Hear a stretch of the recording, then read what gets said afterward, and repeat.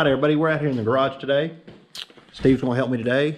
If you saw a video me and Matt and Derek did before, we compared the insides of a filter to what a drop-in, what I call a cartridge filter looks like. What we're gonna do today is I found these two filters on clearance at Walmart for $1 a piece. What we have is what I call a store brand, private label, whatever, entry-level filter. This Walmart Supertech, it was $1, 3,600. We're gonna cut it open. Then we have the Tough Guard, which is the like mid-level Fram. This is a 3682. They are different filters, so they're going to be a little bit different externally, but then we will see what the difference is inside. So Steve's got a pipe cutter here. I'm going to let Steve do all the magic of cutting. We'll cut this one apart, lay everything out here, cut this one apart, lay everything out here, and then compare what the difference is. You can see this is a pipe cutter, but it's going to cut this just fine. We hope. All right, after a little bit of surgery, it is like 90% open. Still open on one side, but enough where we can get it open and lay it out here. So,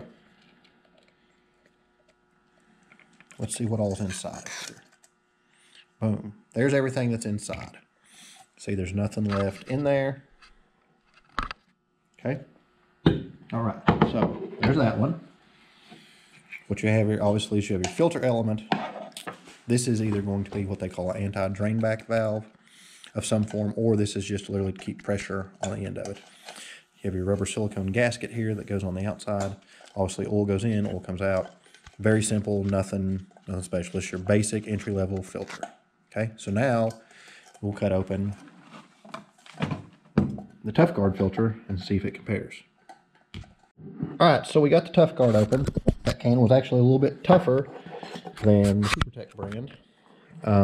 There are some differences right off the bat. You'll notice on this one, this little rubber gasket is actually made onto the filter, not onto the housing. On the Tough Guard, it is made onto the housing itself. I pulled it off there, but it's made onto the housing. On here, it's actually attached to the filter element. So you see on here, it's not. So something else I noticed too was on here, this little metal piece here is actually made onto the filter. On the Tough Guard, it is not. When I took this apart, the filter was actually loose from that. This was in the can, and this was just not even attached to it. Filter elements on the Tough Guard look actually wider. If you notice here, they are actually together here. They have this little thing here that, I don't know if that's actually to keep the filter element together or to keep this from compressing. This one doesn't have that, as you can see. It's just glued together right there. Filter elements look about the same. A big difference here I noticed too is, I don't know if you can see down in there, but this has plastic on the inside. That's where this one has metal. This one has a lot of tiny holes. That's where this one has like big square grid looking stuff. So this would, oil would go through it better. This might actually restrict your oil flow or your oil pressure or something. That's where this one would be more wide open. There are differences between these filters. Like I said, this one was actually tougher to cut apart and it feels heavier than this one. I think it's just the metal might be thicker and plus the bottom of it. If you look, this one is concave and it's really thick. It's where this one is flat and it's a lot thinner, the metal itself.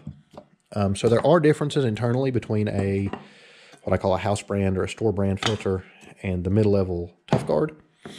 Not only externally, but internally, as you've seen. So next thing we may do is we may cut open a Mobile 1 or a high-end K&N filter if I can find one for cheap and see if it's any different than either one of these.